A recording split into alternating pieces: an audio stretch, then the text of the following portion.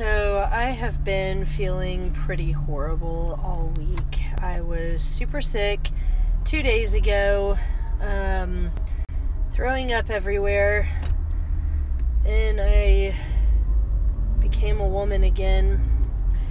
I'm having a fat day. It's just don't feel good. I've had kind of a low-grade headache all day long, and I'm wearing this moo-moo of a dress because there's nothing I have in my entire closet that I feel pretty in. Well, this lady just came up to me in the grocery store and she gasped and she said, "I'm so sorry I'm staring at you because you're so beautiful and I just can't get over how beautiful you are." And I was like, "Are you kidding me?" And she said, "No." See, I'm really not feeling well. And this lady was like, "No, I'm not kidding you. You look like a regal movie star." And I was just like, oh my gosh, that's the most kind and loving thing that you've ever said to me. And it's the only thing that you've ever said to me. And she was like, "Well, just keep being feminine." And I thought, oh, it's like a kiss from heaven.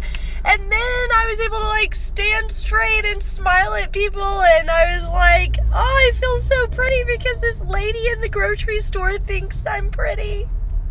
So that just goes to show all of us that a little compliment can really go a long way to boost someone's heart. It did boost my heart. But a little vitamin C can also go a long way to boost someone's health, and I'm going to tell you, I could really use a kick.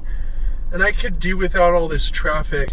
I'm going to watch Handmaid's Tale while I drive home, because I'm hooked on that garbage, man. I can't quit watching it. I don't know why I started. I was like, man, I shouldn't watch that show. And now I'm like, I can't quit. What's going to happen? Is she going to get out? Are they going to be happily ever after? Or is this totalitarian society just going to reign and rule?